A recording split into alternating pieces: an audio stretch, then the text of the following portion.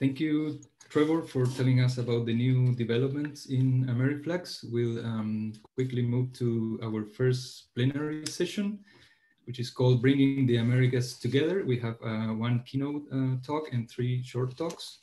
I will ask first our keynote speaker, Dr. Arturo Sanchez-Azofeifa, if he can start sharing his screen. Dr. Sanchez-Azofeifa is a professor at the Earth and Atmospheric Sciences Department at the Faculty of Science, University of Alberta. He's the director of the university's Center for Earth Observation Sciences.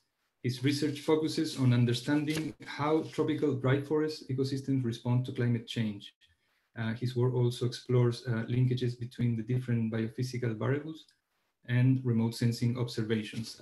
His talk today is called A Vision on the Estimation of Photosynthetic Active Radiation using Sensor Networks.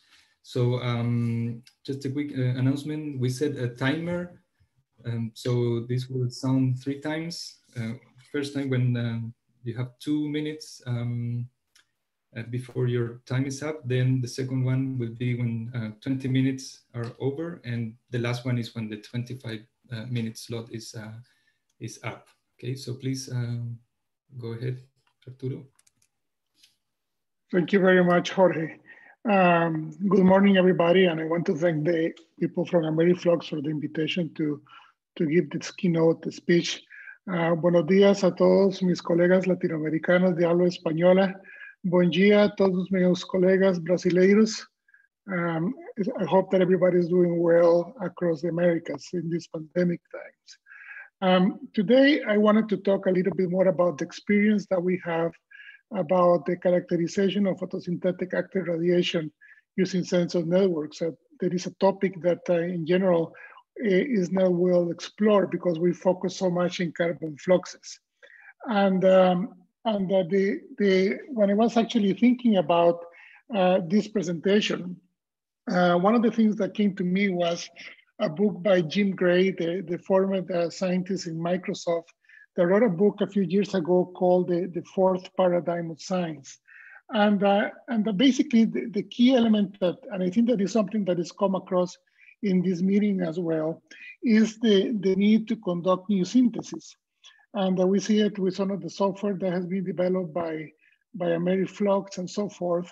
And it basically shows that the science of environmental monitoring is evolving as well as the technology that supports it. So the question is how we conduct new synthesis besides just writing scientific papers.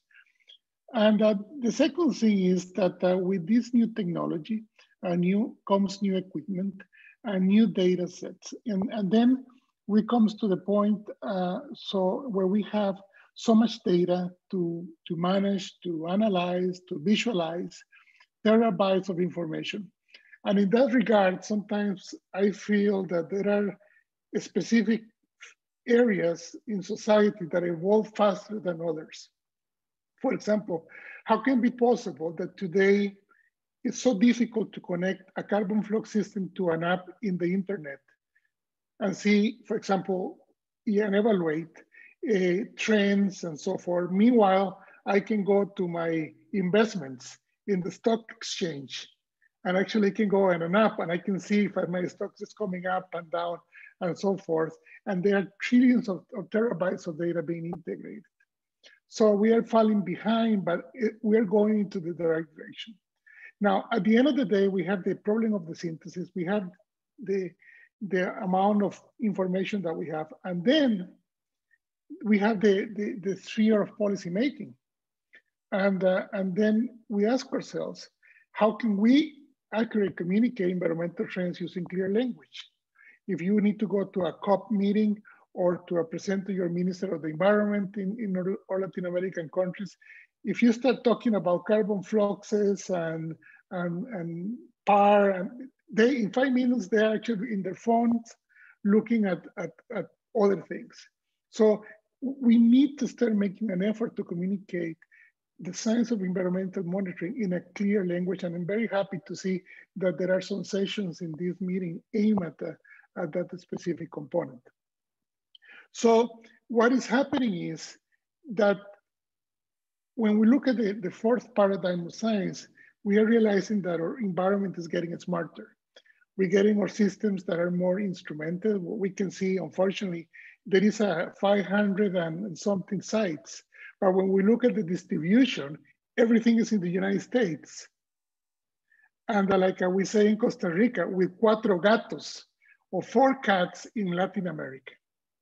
So we have a very centralized North American vision of how carbon is. But the fundamental issue is also that our sites are becoming instrumented. Our sites are becoming interconnected when we have a monitoring systems that are more advanced, and those systems are becoming more intelligent. So the way that we are doing sciences has changed significantly over the last few years when we have more smart sites and that can allow us to share more information to deal with operations or deal with trends and so forth. So why I'm so interested in PAR and fPAR, the EOS committee set up PAR as something that we call an essential climatic variable.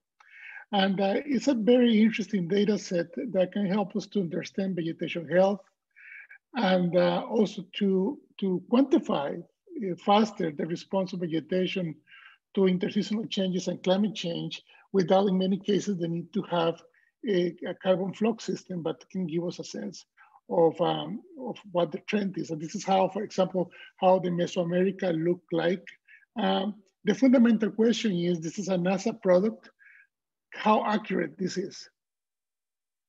What means 0, what means 1, is this accurate or not? So our project here at the University of Alberta and with colleagues across the Americas had aimed to develop technologies that can help us to better estimate the accuracy of these sites and also to understand a little bit better what do we know about the variance associated with the fPAR.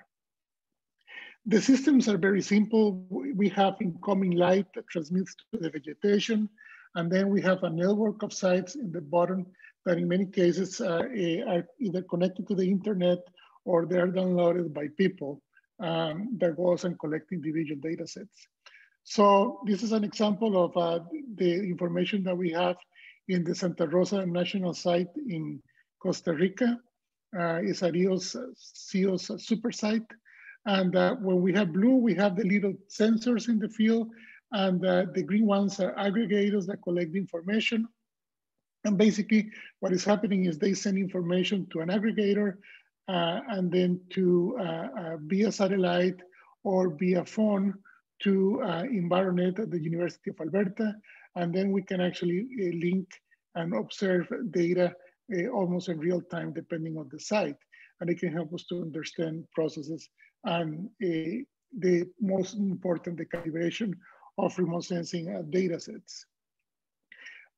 We have gone through many different types of technology developments.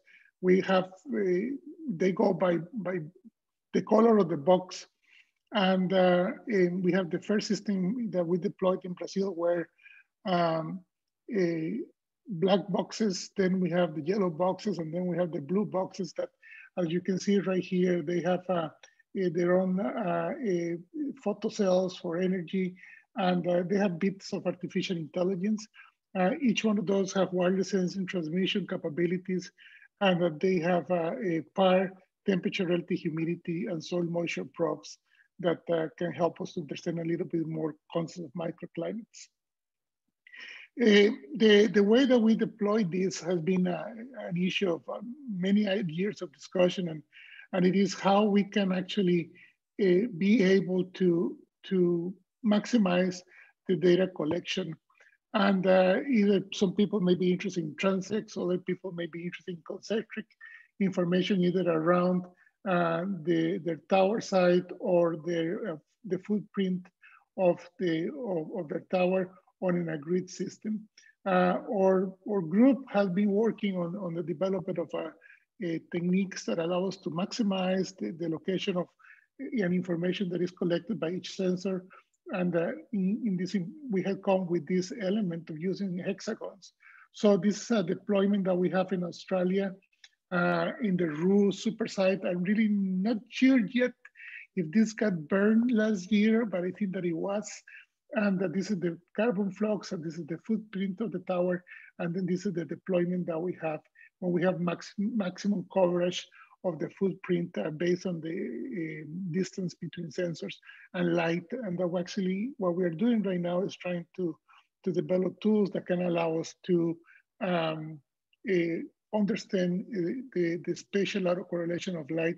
So the measurement of each one of those sensors is independent, which is extremely important for fusion analysis. Finally, all the data comes into environet.org. There is already 3 versions of these sites from a very humble beginnings a few years ago, but they can allow us to visualize, retrieve, upload, and do management tools for the data that we have across the globe in PAR information. So this has been a long process that is taking us about 15 or years or more, where we went all the way for concept development and analytics, development of that analytics platform, then initial tests in Brazil and Australia, more development of EnviroNet. Then in the last few years, we have been doing international deployments in Costa Rica, Canada, Mexico, Brazil, Panama, Argentina, let me see if I can remember well, Australia, Singapore, Germany, and the UK. So we are right now in the processing of developing new analytic tools with the help of IBM, and also the development of new analysis to actually understand the effectiveness of many remote sensing platforms to characterize PAR. This is an example of our work along the years in Latin America and in Canada, where we have data all the way from Argentina to Canada, with the exception of the United States. I'm going to focus today on the Santa Rosa National Park environmental monitoring supersite that is located in northwest Costa Rica. This is a broad deciduous forest, a tropical dry forest in the strict use of the word. We have been working there since 2013 with sensing technologies, but it goes back to 1998 with environmental monitoring systems.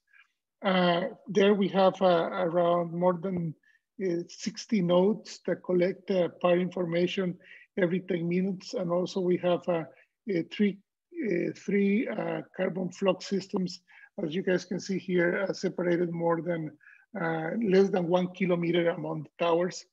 And the fundamental goal of this is to start looking at both temporal and spatial variants of carbon fluxes systems.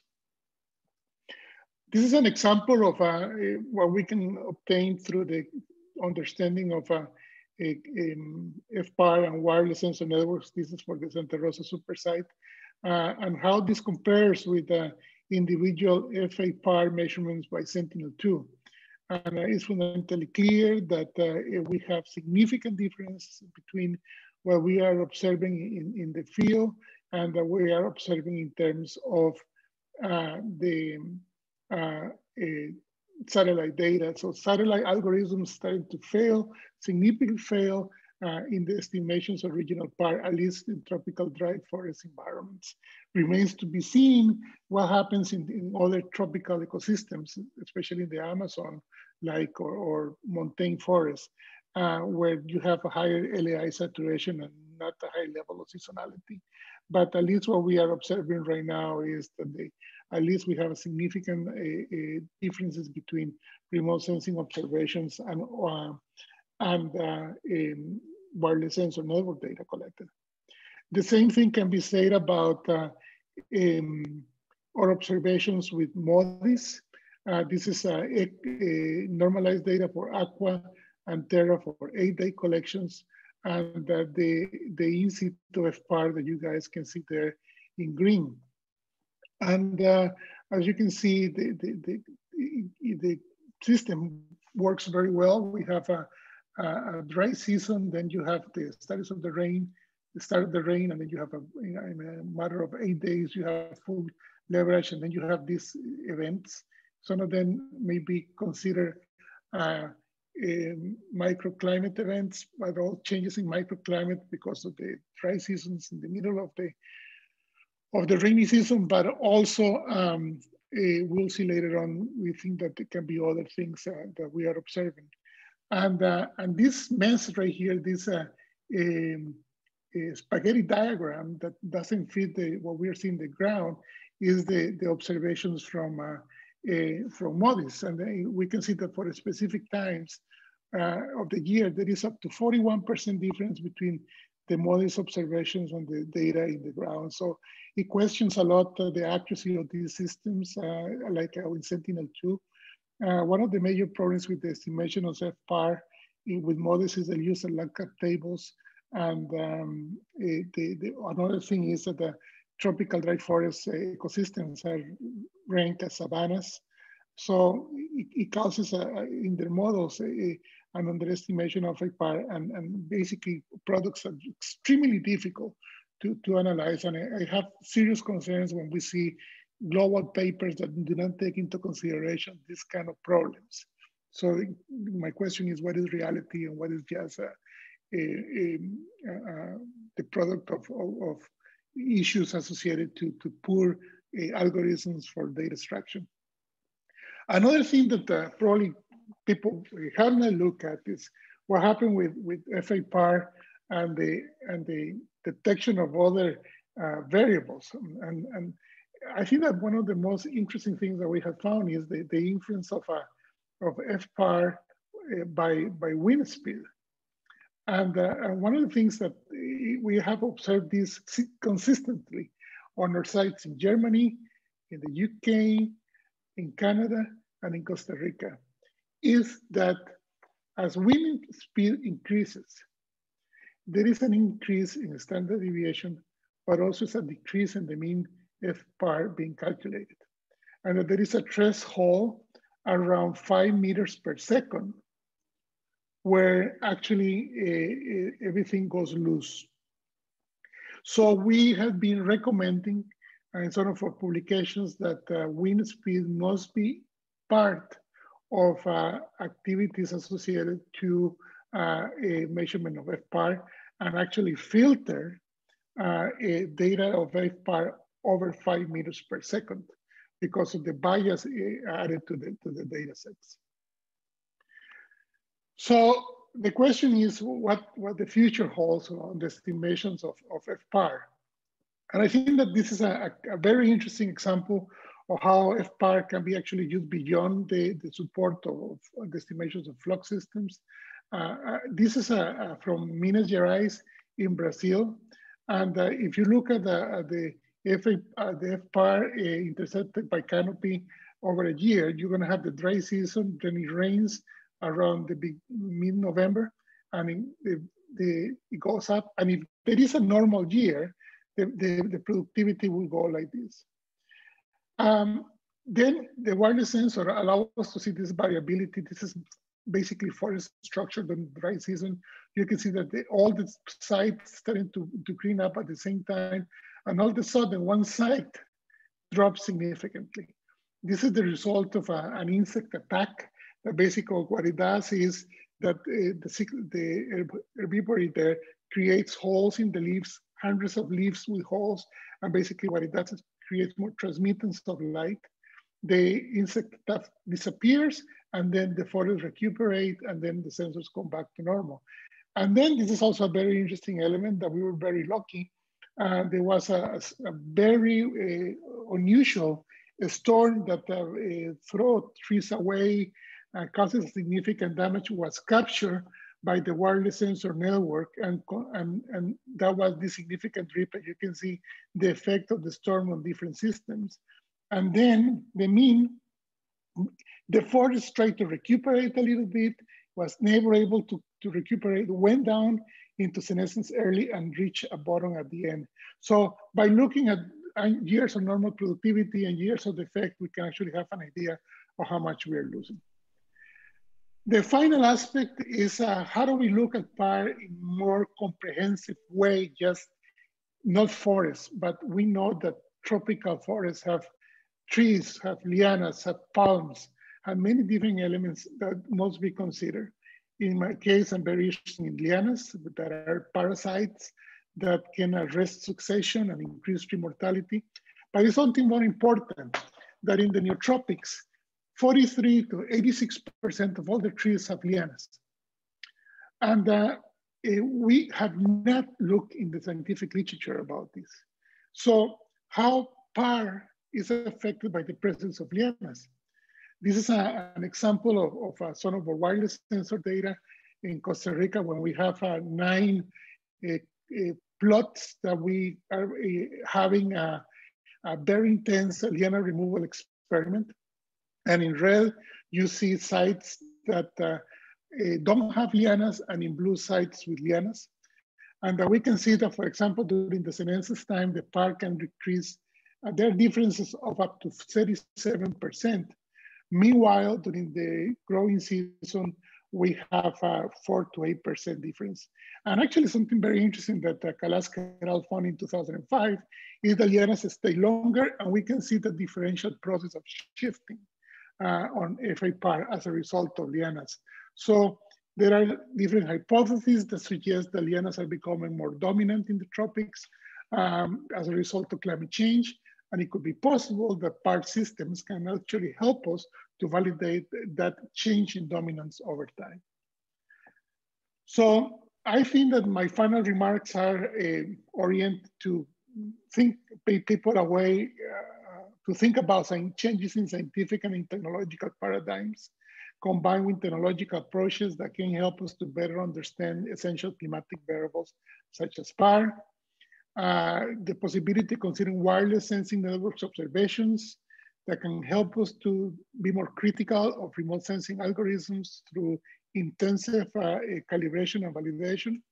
And then the need to start developing more comprehensive fPAR systems that can help us to better understand ecosystem services and satellite missions. Thank you very much. And I stop sharing my screen. Thank you, Arturo. I'm sorry that the timer didn't make the sound, but we have 4 minutes for questions. So yeah, if you can please raise your hand in the participants window, or you can write your question in the chat room, and I will give you space to ask your question to Arturo.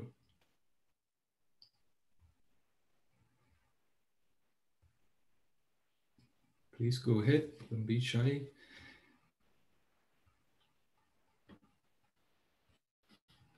Okay, I have one question in the meantime, Arturo. I see that you have instruments placed in different places in America. How many more sites would you like to have in specific places, or you need to have like every single site instrumented to have a really accurate prediction of fPAR?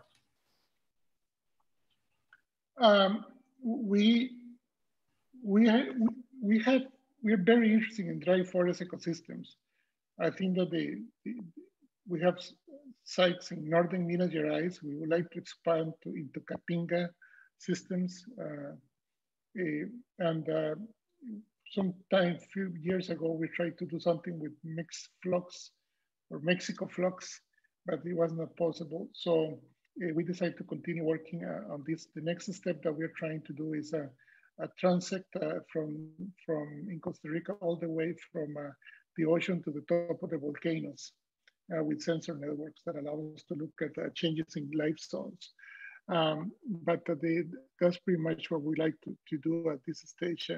One of the main problems is communications and energy systems that can affect the transmission.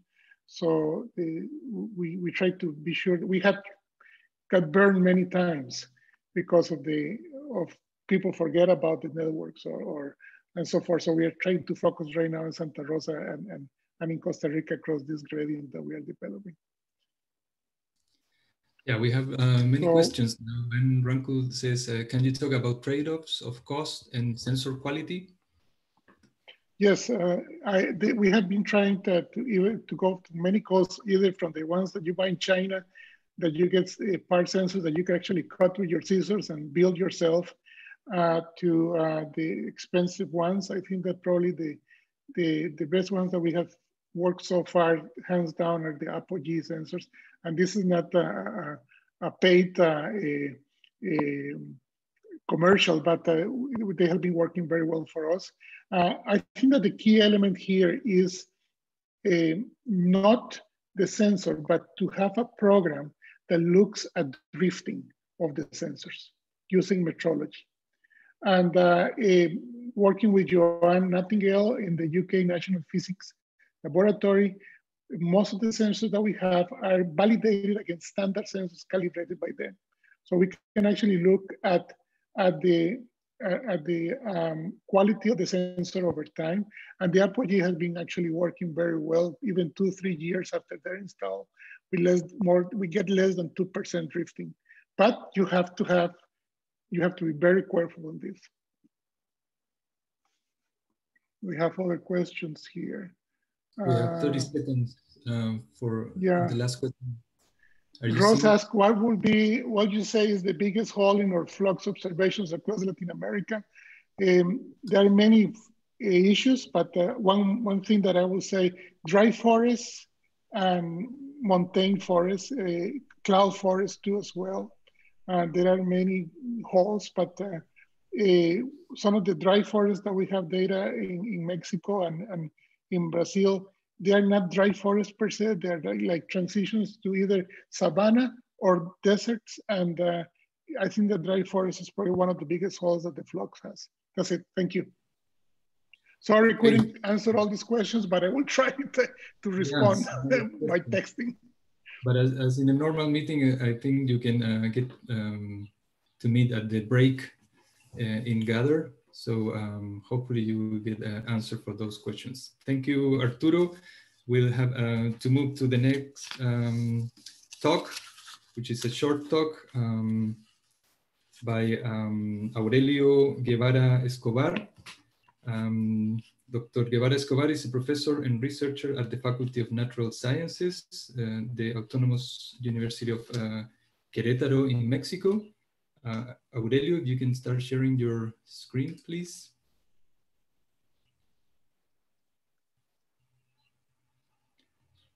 You have 15 minutes, and I will tell you when 11 minutes have passed, so you'll know that you have 2 more minutes to finish your talk.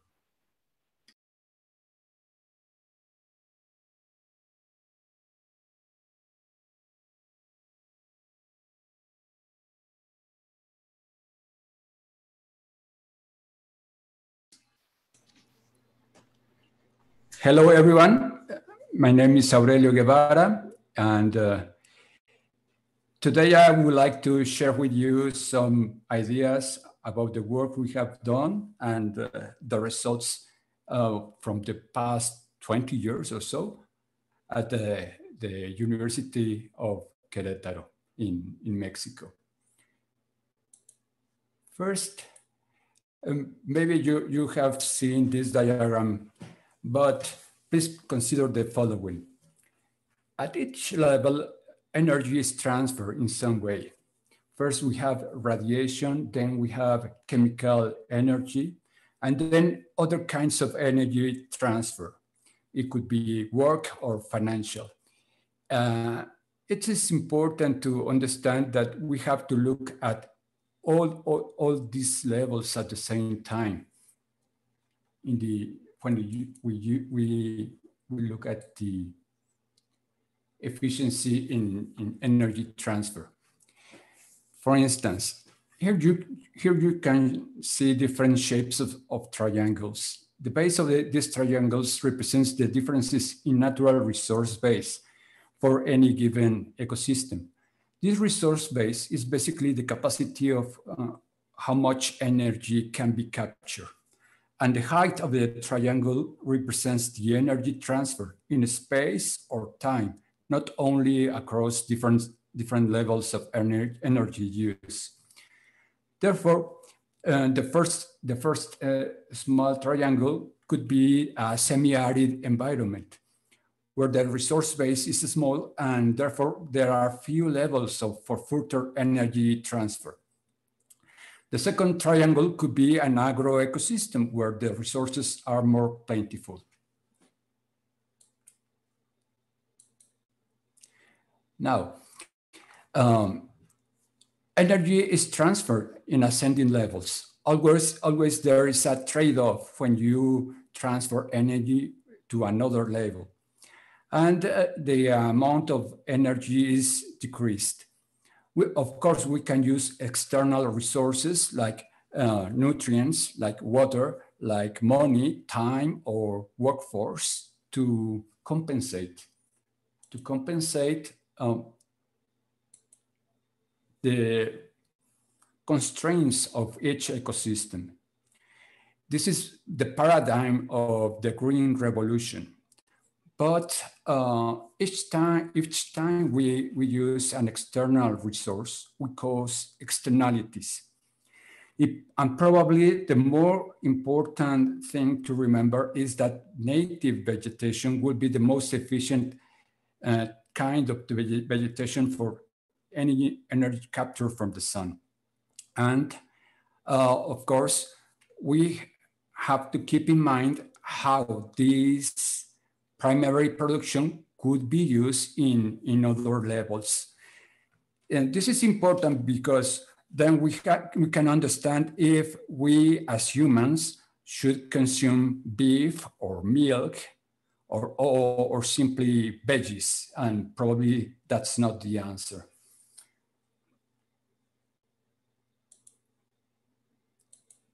This is Querétaro. In Querétaro, we have three main types of landscape, which is the Sierra Gorda, which is mainly forest, coniferous forest, mixed forest, and tropical forest. We have all these kinds of forests. Then the semi-desert, which is what you are looking at right now. And in here, we have different types of rangelands. Then comes the central valleys, where agriculture, urban and industrial development is very important. Central valleys expand into the Bajío, which is a very large area. It's booming right now and comprises more than 10 cities. So what people do in the Bajío, it affects many environments. This is an early days example of what we did. Probably is 2002 or 2003. In Querétaro, we pump a lot of water. Probably we are running out of water. Probably we are pumping from 140, 180 meters depth. And people is worried about how we can use that remaining water. In this case, Querétaro has a rainfall probably about 500 to 700 mils a year. And in this slide, I show you different planting schemes for maize. Yield in these conditions is about 16 to 18 tons, which is very good. And we were testing subsurface drip irrigation, mulches, and different varieties of corn. The instrumentation was a Bowen station, a Bowen radio station, and we found out that we could reduce water uses by 20%, which is very good in these conditions.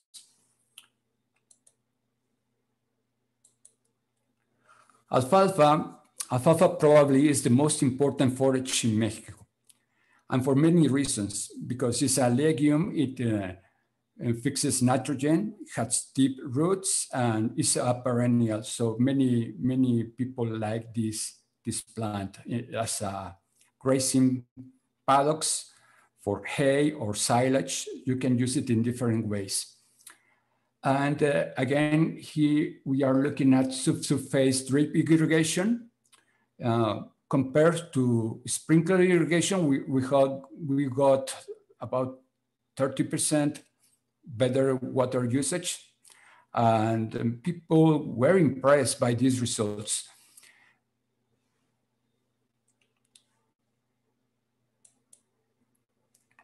Another example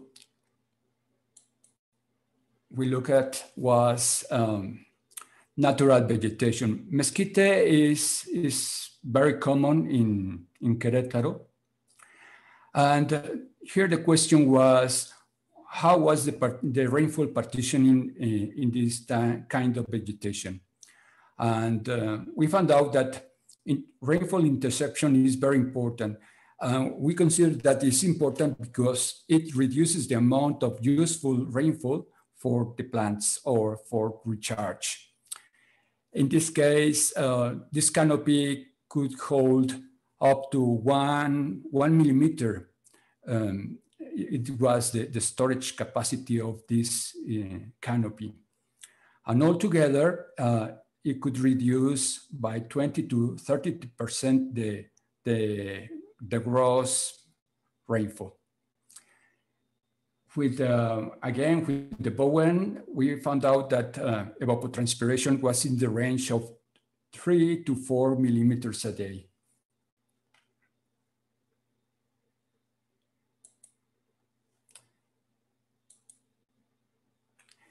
Well, in the example of the mesquites, we were looking at managed trees of shrubs.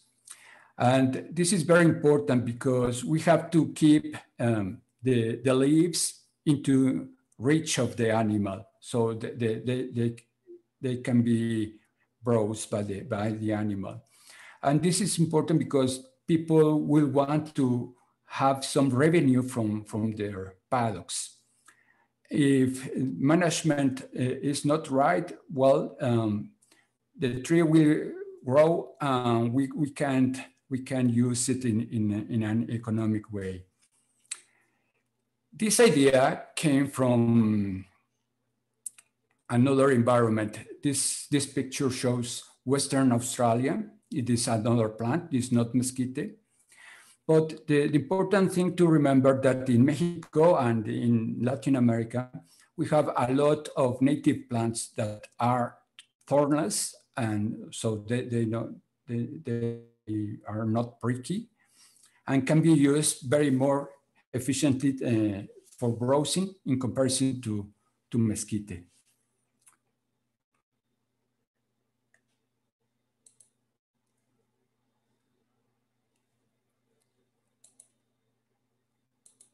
Another theme that we look at was some epiphytic plants that you can find in the forest.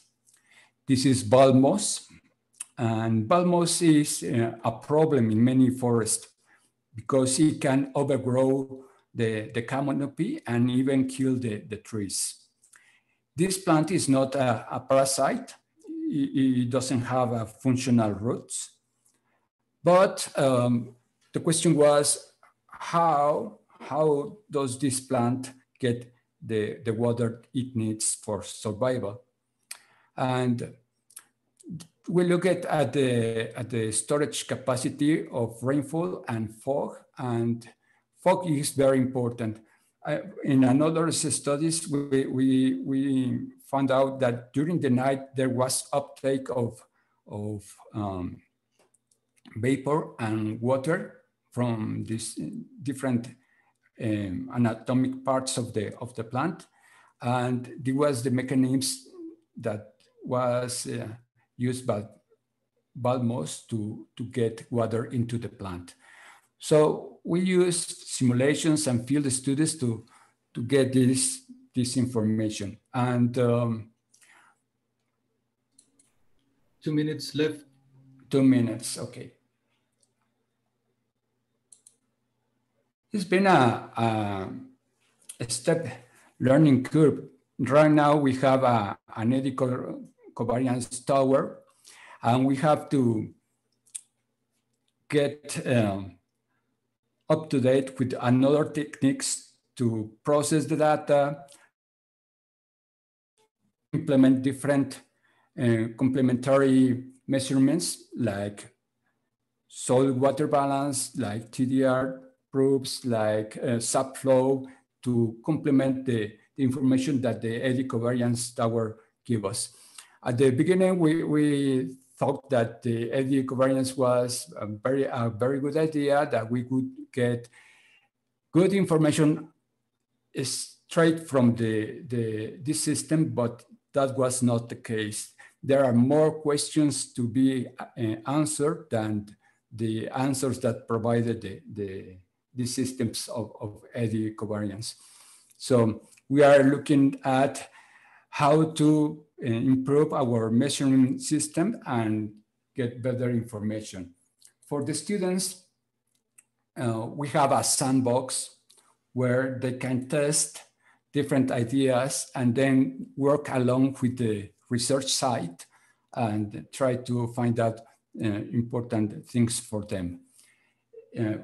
Students are very creative, and they have developed their own measuring systems, and that was very impressive for us to know. So this is the way we work at Querétaro, working with the students so we can improve the understanding of the system. Thank you.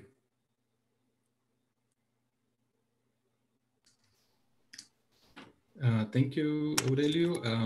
We have time for questions.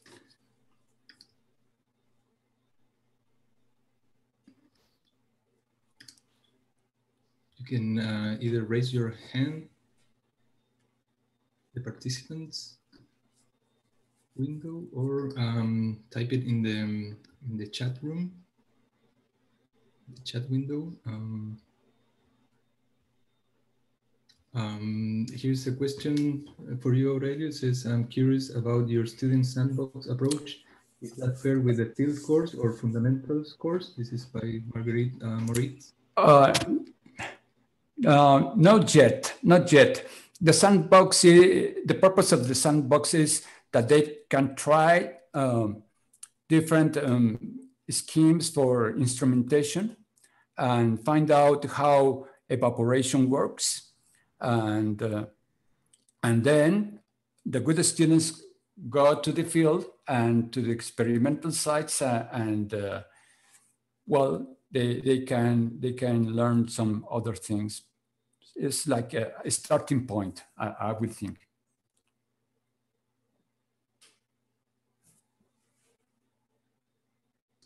Okay, thank you. I think we will move to the next presentation. Thank you so much, Aurelio, for your presentation. You can stop sharing the screen now. Next talk is Dr. Enrico Yepez. He's a professor and researcher at the Department in Water Environmental Sciences at the Technological Institute of Sonora in Mexico. His talk will be about carbon and water flux assessment at seasonally dry ecosystems of northwestern Mexico. I will let you know, Enrico, when you have 2 minutes left. Yes, thank you, Jorge. And thank you, everybody, in this meeting for the invitation, the organizers, of course. This is a great opportunity for us to present some of the work that we've been carrying in Mexico regarding flux measurements. We have been conducting some interesting work, important work that now we're ready to share with the AmeriFlux community. And that's some of the ideas that I would like to discuss today. Since we're talking about bridging the Americas, we must talk about Mexico, because this is probably an important bridge that we can use to make this connection that we've been wanting to pursue for the Americas. So I'm talking about Mexico and the opportunities and challenges that in this country we have to accomplish flux measurements. We can think on a country that has about 2,000 square kilometers of area with a population of about 130 million people. It's a mega diverse country which has a strong seasonality, throughout the country pretty much. And it has an extensive coastal area, which brings some very interesting ecosystems to the game and to study. And we have a very complex orography, 2 sierras and a center volcanic belt, which brings an important complexity to our system. Interestingly, we found the northernmost limit of some key ecosystems that occur in the Americas. We'll talk about this a little longer. Mexico has very dynamic landscapes. You know, we have an important population. We have an enormous amounts of natural resources.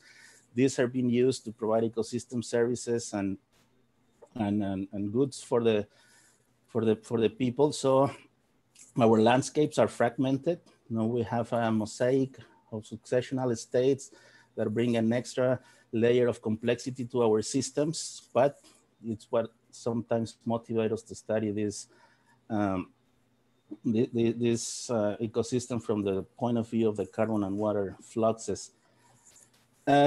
Lately, we've been able to do some assessment, like countrywide assessment, where we've been trying to centralize and compile the field observations that we've been doing across the country in terms of the carbon and water fluxes, and not only the fluxes, but also the stocks and the dynamics of these stocks as the country is being changed throughout the different ecosystems. We've been doing this lately with the Programa Mexicano del Carbono, which is this academic entity that has gathered scientists to conduct these goals. This assessment have offered us platform to start asking more advanced questions on the dynamics of these carbon and water stocks that we have in the country. And this is where the AmeriFlux, the Mexican Network for Eddy Covariance Fluxes, has come to a play in Mexico. Now we've been trying to accommodate our research to answer these important questions related to the carbon and carbon dynamics across the country. So this is just an schematic of the sites, some around 14 sites that we gather information and fluxes. First efforts on compiling this information have been carried across the country. We're in the process of cleaning and compiling better this information so it can be available to conduct a more advanced studies. You can see that in this country, most of the eddy covariance sites are biased, if you want to say it, toward the northern part of the country, in this region that I'm marking here with the red square. And this has a reason. So this has a lot to do with the pioneering work that Dr. Chris Watts, now at the University of Sonora, has been doing. It would basically inviting Mexico to start conducting flux measurements. And he chose this part of the country. And I think understand why he did that, because the northwestern Mexico is a unique natural laboratory to start conducting ecosystem measurements. We have a region that has several different ecosystems that are all very seasonal. The North American monsoon basically brings the summer rains, and it's a very active part of the year, which pretty much brings the water and the carbon fluxes that occur in this area. We can go from the coast to the mountain, and this makes a very interesting scenario to conduct gradient and pair studies. As I was saying, in this part of the country, the northernmost limit of ecosystems like the tropical dry forest that Arturo was talking about, and mangroves occur in this part of the country, in this part of the Americas. And of course, there are present anthropogenic activities that are bringing this extra complexity to the system. So among these sites, and I'm talking more on the sites that really the efforts from the Instituto Tecnológico de Sonora, the University of Sonora, and some support from Arizona State University have put some of these sites. So I'm going to show briefly about these 3 sites, subtropical shrubland, an oak woodland, and a secondary tropical dry forest that had been collecting flux data for a while. They started later in the middle of the last decade. Now these sites are not active anymore. They produce several years of data. There have been some publications that came out. We had found interesting contrasts in these ecosystems. They've been used to assess and calibrate hydrologic and ecosystem process simulations. So that we've been learning quite a bit of these systems, are again highly seasonal. Some of these two you probably heard about them in the compilation that Wiederman and Ross did a couple years ago, where these two of these sites were used, the secondary tropical dry forest and the subtropical shrubland. These two sites lay in the part where a lot of uncertainties are if these systems are sources or sink of carbon. So this is basically just opening an important questions for us to keep monitoring this system and getting a better grasp on how the flux dynamics are occurring in these systems. I wanted to mention these three sites. We're formally engaging with AmeriFlux to upload this data from these sites to the AmeriFlux database. And in the next few weeks, we hope that this data will be available for the community. A story that I have to tell, because it's where most of my lab group has centered their attention in the last years, is in the study of the tropical dry forest that, as I was saying, occurs in Mexico, and it reaches its northern limit in Sonora, in the northwestern Mexico. And in this site, work from the dissertation of Nidia Rojas. Basically, we have instrumented as a successional gradient, of tropical dry forests, where an early succession, secondary succession, and a mature forest have been studied through time to assess ecosystem fluxes in this site, to try to come up with a story of how these anthropogenic changes, these land use changes, and then the succession have affected these CO2 and water fluxes. In this site, Nidia, the group, has instrumented 3 tower sites within a range of about 2.5 kilometers in the area, in a very fragmented landscape, but with remnants of mature forest, which is what we're showing as an OG and old growth. So in this site, the covariance has been going since 2015, and Nidia's work found very interesting things. There is an important difference on how the fluxes occur in this site. Early succession and secondary succession, if these are actively growing forests, the net ecosystem production is high. There is a net carbon gain every year in this forest, but surprisingly, the old growth forest seems to be a net source of CO2 as the forest is aging. There is obviously a bunch of questions that are open, and we're still investigating why is this pattern is occurring. You can visit Nidia's poster. There's going to be a poster session, I think it's on Wednesday, so where you can discuss with her or with us more details on this experiment. And this, we're actively preparing the databases and the site to upload the information to the AmeriFlux database. For now, the old growth site is what we're working on. We're still on the process for the early succession and the secondary succession data set. And finally, just to give another perspective of the opportunities and how exciting it is to work in the northwestern Mexico in terms of fluxes, I want to point at this work that we've also been carried in combination with the University of Sonora, where we have instrumented a pair site. This is also historic data, where we instrumented 2 mangrove ecosystems, one that is in a quite pristine area, not towards the northern part of the country, near Isla Tiburon, which is an awesome place that you need to visit if you want to get to know the Sonoran Desert. And then another one laying right a few kilometers from where I am right now, right by the Yaqui Valley, which is highly impacted by anthropogenic activities. Agricultural drainages hit these estuaries, and those seem to be having an effect on the carbon and water fluxes, which is what we see in these bottom graphs. One of the sites, the more pristine side, the more preserved side, is a stronger both are net CO2 sources, but the more preserved side is a stronger sink of carbon. And of course, there is a bunch of questions open, but we believe that all these agricultural drainages that exacerbate ecosystem perhaps, it's attenuating the potential of carbon sequestration from these mangroves. And finally, probably the latest AmeriFlux site that has been reported in Mexico from the leadership of Dr. Arturo Sanchez. This is a floating tower that is trying to understand the CO2 dynamics of an estuarine, an active estuarine that has a good part of the year a healthy layer of seagrasses. So this is a project that is just taking off, starting, but Zulia is making a great job on trying to understand this very, very complex system that we have. And see, just I'm pretty much done, thanks. And with that, I really want to thank the organization. We're here again because we really want to commit with the AmeriFlux community with the data that is coming from Mexico. We do believe that Bridging the Americas needs the participation of Mexico, and we're going to be doing our best effort to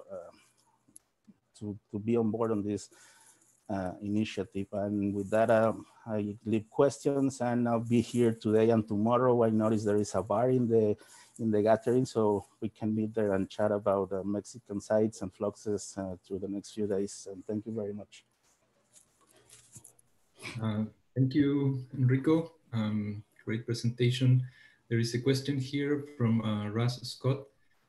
Says, have you looked at longer-term trends in gross primary productivity or net ecosystem productivity using satellite estimates like MODIS, NPV, or NDVI for the old-growth forest in this region to see if the recent net carbon losses are recent or over longer term?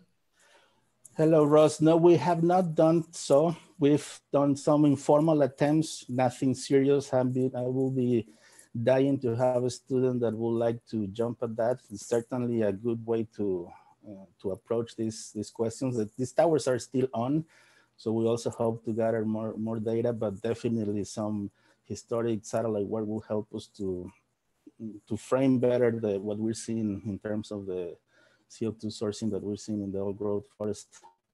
But let's talk about that. Okay, Carlos Guerra says it is not too much rain on those places since I saw the open system.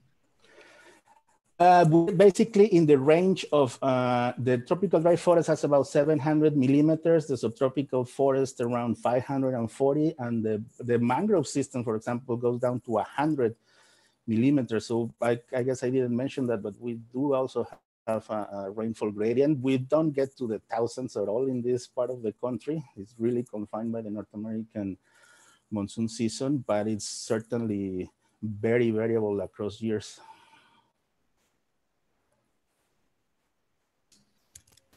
We have time for one more question. Don't see any at the panel. Oh, here's one. Has there been any effort to compare these flux observations against global gridded data sets yet? Nope, not yet. You know, we're still on the process of gathering the actual Mexican information. You know, even for me, it's still a bit overwhelming thinking nationwide. So, but we're like trying to push with the colleagues that are measuring fluxes and, you know, gathering the talent from our students to start pushing on these directions. And that's another reason why it's exciting to be on the AmeriFlux community, because I'm sure we can learn tricks and ways to get to this type of analysis. Okay, thank you very much, Enrico. We will move to the next presentation. It's a short talk by Drs. Dan Stover and Gary Geernaert. Dr. Dan Stover is the Program Manager for Terrestrial Ecosystem Science Programs in the Climate and Environmental Sciences Division of the Office of Biological and Environmental Research within the U.S. Department of Energy. He's the Program Manager for AmeriFlux, which he has been generously supporting for many years. Dr. Gary Geernaert is the Director of the Climate and Environmental Sciences Division in the Office of Biological and Environmental Research of the U.S. Department of Energy. Their talk is supporting an open path to the future of the AmeriFlux network. So you can see the screen down. I will give you a warning when you have 2 minutes left. Please go ahead.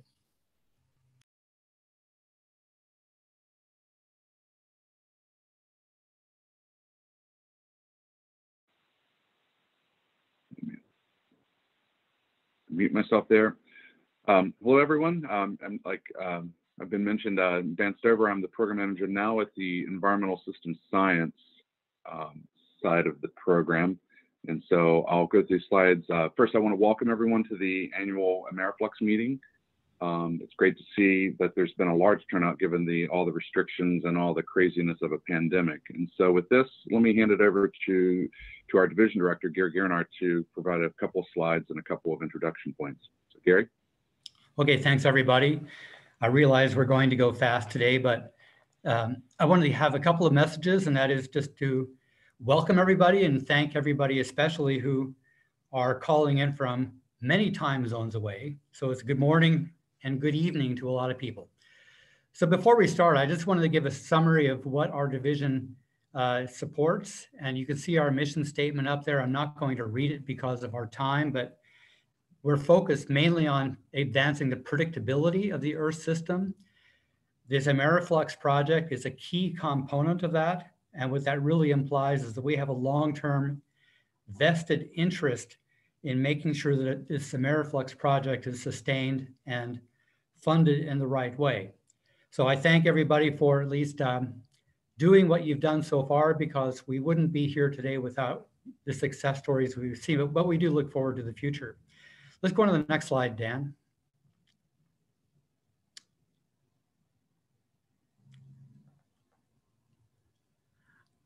I think while Dan's pulling this up, there are a couple of messages in the next slides, and that is that with these grand challenges, water cycle, biogeochemistry, high latitudes, it goes across the board, but we try to identify new projects that are cross-cutting.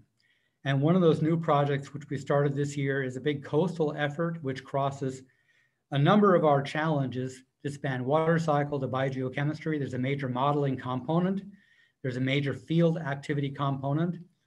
But the intent here is to contrast between an oceanic coastal zone and also a lake coastal zone in the Great Lakes of the US.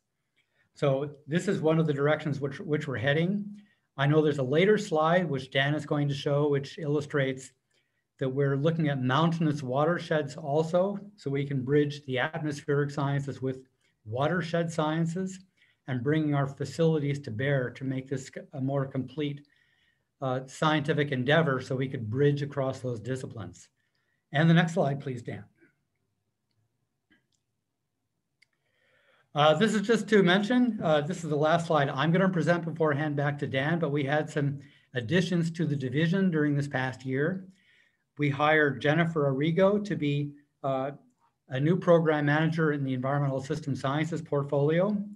Sujing Davis in the lower left is a new program manager for our, let's say, the large-scale Earth system modeling, especially the development piece, which focuses in large part on exascale computing. Jeff Stair on the lower right is a new addition to our atmospheric system research program. And on the upper left is Brian Benscotter, who is an IPA, which means he's a one-year appointed program manager from a university with a possible extension for a second year.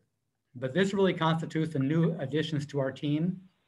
And I think you'll be hearing more and more from these people as you visit other PI meetings, but I think several of these new program staff are actually on this call today. I think at this stage, I'm gonna hand it back to Dan and thank everybody for this PI meeting. I think this is exciting. I love the international flair, and thank you all for joining, especially those of you in, let's say, Central Asia or East Asia, because it is in the middle of the night for you guys, while at least the sun is up for us. Thanks, everybody. I'll pass it back. Thanks, Gary. So in the time we have left, I'll give a little bit of an update on the Environmental Systems Science program. And for those in the community that aren't aware, starting on October 1, which began fiscal year 2021, represented some change within our division, some changes. The Terrestrial Ecosystem Science program and the subsurface biogeochemical research activities within our office were combined to form a single program called Environmental Systems Science. The new program moving forward, we've been working on this for the past year, thinking about what it means to combine these two programs together. and how that's going to impact and change our vision and our goals. And so you can see here, this is kind of our first public slide that we have related to this new ESS program, with the goal to advance an integrated, robust, and scale-aware predictive understanding of terrestrial systems and their interdependent biological, chemical, ecological, hydrological, and physical processes. And again, with the objective of the program is to integrate, using a systems approach, an integrated framework, try to unravel the complex processes and controls in the structure, function, and feedbacks and dynamics of these terrestrial ecosystems. Very similar that I'm sure that those that have been aware of our program before, the scope of our program kind of goes from the bedrock through the rhizosphere and vegetation all the way to the atmospheric interface, and encompasses watersheds, coastal zones, terrestrial aquatic interfaces, very much the types of processes and the areas that we've worked in before, and trying to get them into Earth system models. I won't go through this slide in a lot of detail, but I think it's important that in our general approach that, what frames the investments that we make here really is MODEX. And this is coupling models and experiments together. And it's this open data science, open source philosophy, which resonates through the AmeriFlux. And as you'll see through the first bullet point there, which says observational networks, is one of the many ways in which we help coordinate, and AmeriFlux represents that. So looking forward, a few things that are coming up on our radar over the next year or two. One is DOE through the Atmospheric Radiation Measurement User Facility, or ARM facility. A proposal was submitted through the Lawrence Berkeley National Laboratory called CEL. This is the Surface Atmosphere Integrated Field Laboratory. This will be in a watershed in the East River in Colorado, where the former subsurface biogeochemical program has a long history of working. The ARM facility will be moving one of their mobile facilities there. It has a lot of potential links to AmeriFlux. That particular campaign aims, from the CEL website, says that it's to profoundly advance scientific understanding of the major atmospheric physical processes and this land-atmosphere interaction impacting how mountainous watersheds in the Rocky Mountains deliver water. And so I know there was a workshop just a week or two ago that Dan Feldman had led from Lawrence Berkeley Lab. And there's a lot of interest, I think, for them to get the AmeriFlux community involved in this. And so if you're not aware of this, there's a website there on this slide, and I encourage you to take a look and contribute where you can. Probably the most important thing most people are going to ask is, hey, what are our options or opportunities for funding? We currently have a draft of a new funding opportunity that's that's in the process of being approved, that we're hoping to be released sometime before the end of this calendar year. So stay tuned for that. I can't talk specifics about what the topics are. They're embargoed, but stay tuned. We do have something coming out soon that I think would be relevant to the AmeriFlux community. Looking forward, much like Trevor said earlier, this is your community. And so, the path forward for AmeriFlux needs some things to happen. And the most important thing you can do to help keep in the community on this forward path is to get involved. Serve on a committee. I know Margaret and Trevor and the AmeriFlux Management Program Group are actively looking for people to serve on committees, lead a synthesis, be a mentor, work on workshops, help with early career. There's lots of opportunities. It's just, it's how do you want to serve the committee and serve the community rather, and participate. AmeriFlux just wrapped up its year of methane. Trevor talked about this earlier this morning. That year of methane, I think, was pretty exciting, and I think AmeriFlux will be doing many more of these going forward. So, there's still time to participate in activities like this. Collaborations are really important moving forward. Make sure that you actively engage our growing network of sites and partner sites, and this includes, partnerships that we've been developing over the years with the NEON community, with ICOS, with Brazil Flux and Asia Flux, and all the different Flux communities. Collaboration is the key there, and participate in those communities. Serve on the committees, lead synthesis. Again, it's the same thing. It's that this is how we move this community forward for the next 20 years. One thing that I ask that you do as part of the AmeriFlux community is continue to make diversity, equity, inclusion, and a safe work environment part of our culture. Don't forget to include psychological safety and harassment prevention as part of your operational plans. There's a website there that'll take you to DOE's research conduct policies, including things with diversity, equity, and inclusion. and scientific integrity. So I encourage everyone to think about not just the band-aids and boo-boos type of things that we do in the field, but inclusion and psychological safety as part of our operating culture moving forward. And then on behalf of DOE, I just want to say congratulations to the Berkeley Lab team for a successful renewal for 5 more years of the AmeriFlux management project. They're really doing an outstanding job fostering our community and encouraging growth and leading us, helping enable everyone to plot the future of the AmeriFlux community.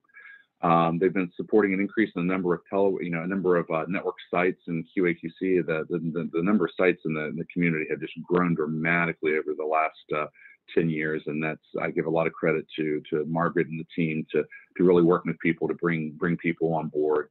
The number of QA/QC site visits have been increasing. That's going to be an interesting challenge for the community now that we have so many more sites. The data processing, the rapid response systems, and equipment loans, the international networking, and engaging the NEON community. It's all been top notch, and I give a lot of kudos to this team, and on behalf of the community, thank them for all the work that they're doing.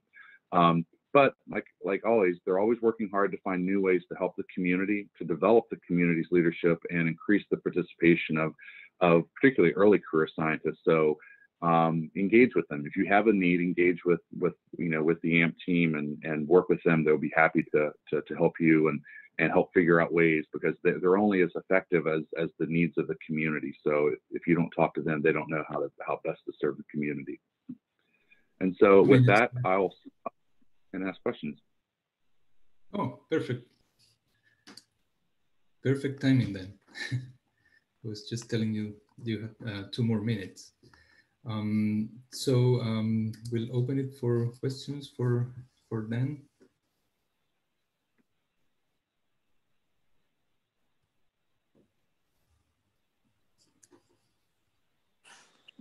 Hello? Yes, Bruno Marino? Yes. What is the rate of expansion on the EC towers for AmeriFlux, say, per year? I would have to defer that question to Margaret or Trevor to actually know the number of sites per year. What would be the average? I'm just curious. That's fine. Thank you. Hey, this is Trevor. We are expanding about 10% over the last year in the number of sites registered. And that was 20% last year. So we're growing at a pretty steady clip. Trevor, how many units does that translate into? Could you clarify what you mean by units? Well, how many observation platforms are set up anew on average every year? Oh, so that is, we're currently at about 515 sites registered. So that translates at the past year over 50 sites. I'd encourage you to go to the AmeriFlux website, where we have something called Network at a Glance, and you can see all of the statistics of the network and how it's changing over time as well. Thank you. I'll do that, Trevor. So Ben Runkle has a question. Do you see any traction for increasing funds for the Environmental System Science program for the DOE's budget to increase? So that's a tough one, given that we're currently working under a continuing resolution. So we don't know. There hasn't been a decision made on the fiscal year 21 budget. The plan moving forward at this stage is that the TES and the SBR budgets would just be combined. So assuming a flat budget, those two numbers would just be combined, which I think comes up to be like $125 million of program dollars between both programs, well, and the Environmental Molecular Sciences Laboratory as well. Gary, I don't know if you're still on the phone and would like to respond to that as well. Gary may have had to jump off. So, but we do have plans. Are there new programs to interact with Canada and Latin America?